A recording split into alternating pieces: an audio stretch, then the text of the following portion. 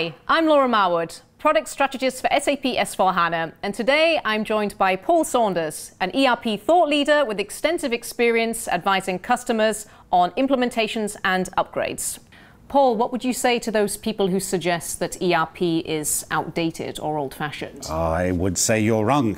ERP is like music. You know, music's made up of 8 notes, 12 semitones. It hasn't changed for a long, long time.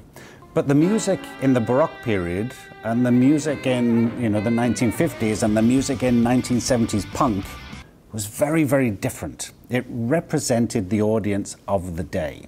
ERP's, I'd like to think, exactly the same. What we tried to do with ERP in 1972 when SAP first started was around standardization, variability reduction, operational efficiency, and so on. And those things are still really important. Mm-hmm. But business has changed, the world has changed, your customers have changed, the expectations have changed. ERP changes along with it. Paul, in your interactions with some ECC customers, what are some of the things that have surprised them, perhaps some capabilities they weren't expecting?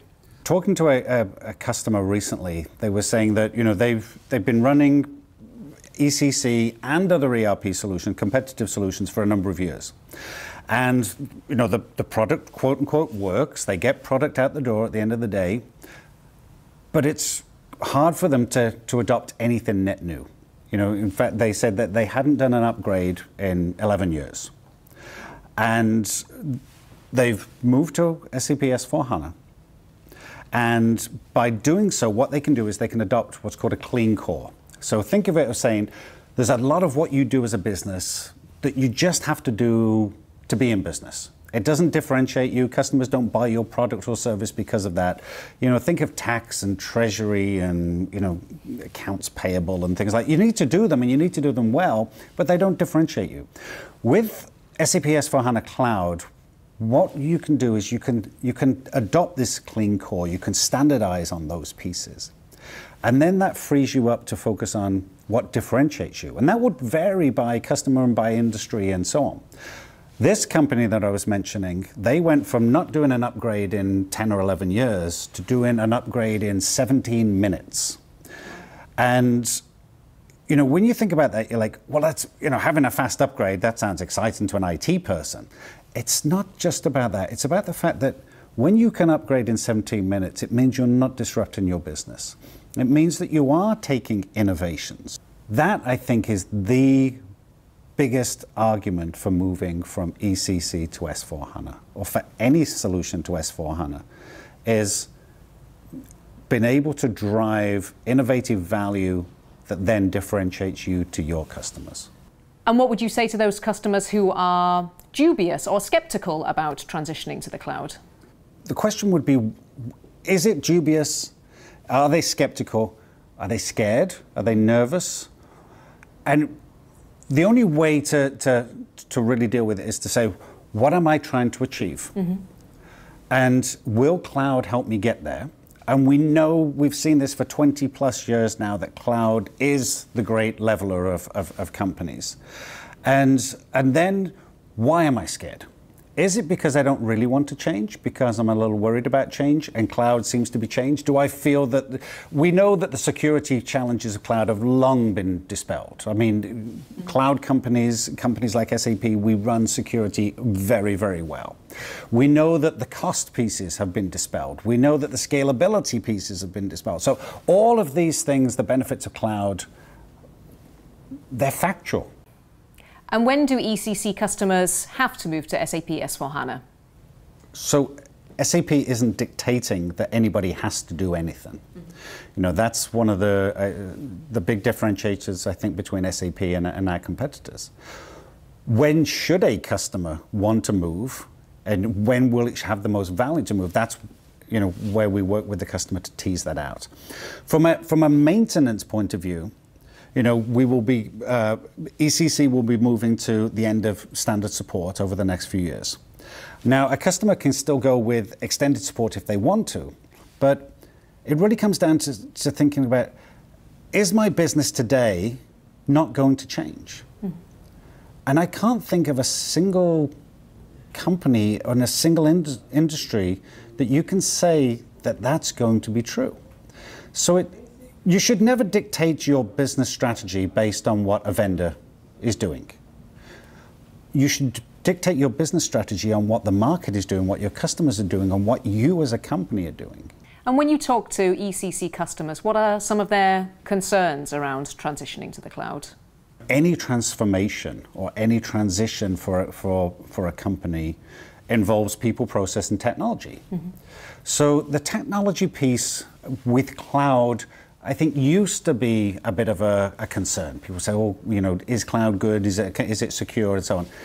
I think we now know the cloud's, it works fine. You know, then you've got the process piece. The process piece and the people piece are normally tied in quite closely together, because the process piece says, this is how we do something. And it might be, this is how we do something, but that might not necessarily be the best way for us to do it. And we can help them with things like Signavio to say, this is how you do something, and actually this is the best way you can do stuff. And then that comes to the last piece, the people piece. There's always been a view, I think, that people don't like change. That completely wrong. People are absolutely fine with change. People don't like being changed. Mm-hmm. And where you see the most successful ERP and transformation stories is where people are involved, where you've got this diversity of thought coming into it to say, where are we going? How do we get there? And what's my role to play in it? And of those three pieces, which is typically the most challenging for customers in your experience? 95% of the time, it's the people piece. When you get used to doing things one way, it's very, very hard to say, well, actually, maybe there is a different way of doing things. When you look at things like, you know, Rise with SAP, the value there, I think, is that we can take away a lot of the complexity and the risk of the technology piece and the process piece, which then frees that company up more to focus on the people piece. And our partners can come in and help and say, these are all the great things that you can do with change leadership. This is the way you inspire people. Nobody gets up in the morning and says, oh, great, I'm going to start an ERP project.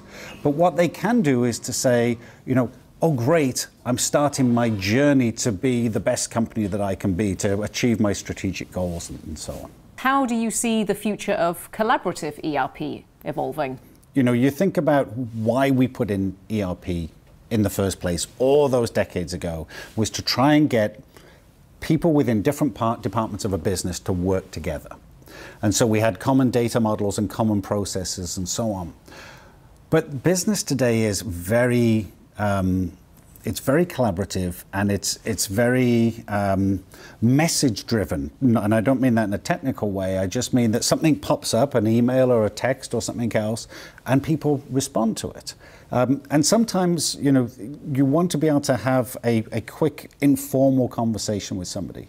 So when you look at some of the things that SAP has been doing together with Microsoft, for example, so you've got somebody using Microsoft Teams, you've got somebody using SAP S/4HANA, you can bring those two things together. And this is a great example, I think, of where technology is going, where business is going, where the world's going, where you've got two of the biggest software companies in the world, SAP and Microsoft, not saying my product's better than your product, you know, my company's better than your company, but by saying when we can put the two things together, our customers really benefit. You know, I think the days of companies standing up on stage saying, I'm great, you know, I make the best software, your software sucks, those days are over. It's collaboration at all levels, between businesses, between departments, between competitors. So the future of ERP is collaborative? The future of business is collaborative. The future of work is collaborative. And ERP is a representation of business and of what the future of work looks like. So absolutely, it's collaborative. Paul, this has been great. Thank you so much for joining me today. Thank you very much, Laura. It's been great.